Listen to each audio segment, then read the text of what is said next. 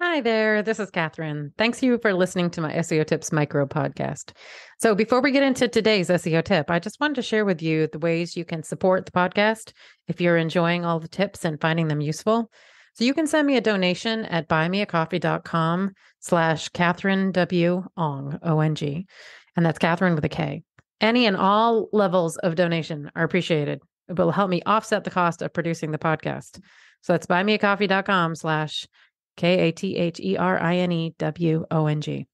I'd also encourage you to subscribe to our email list to make sure you're not missing any future episodes or any other news about the SEO Tips podcast.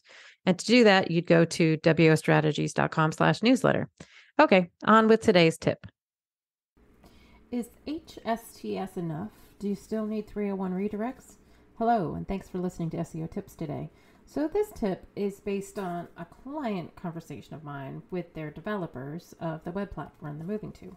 So let me set the scene. We've carefully pulled together data on all of their domains and subdomains, reviewed hundreds of thousands of URLs that either receive organic traffic in Google Analytics for the last 6 months, backlinks, or URLs that are ranking at the top pages of Google, and we're mapping redirects. The end result is a sheet that has hundreds of URLs on it. And the developer mentions that we don't need to include HTTP URLs because their platform checks for the HTTP version and, quote, converts it to HTTPS before then working through the redirect. It seems to me like they're talking about HSTS, which brings me to the topic of today's tip.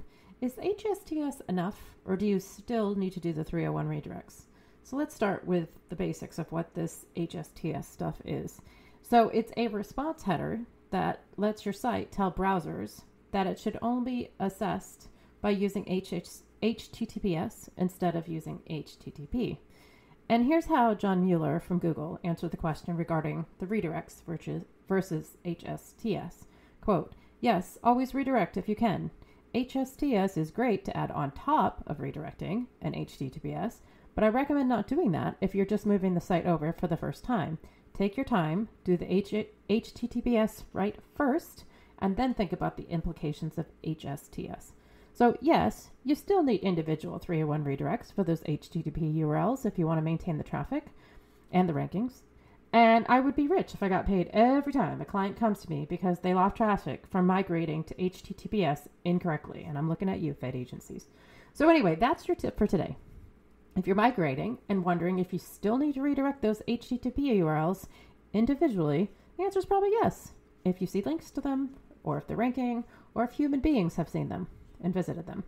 So keep in mind that also that Google does not crawl more than 5 hops in a redirect. So a migration is a great time to think about editing those redirects.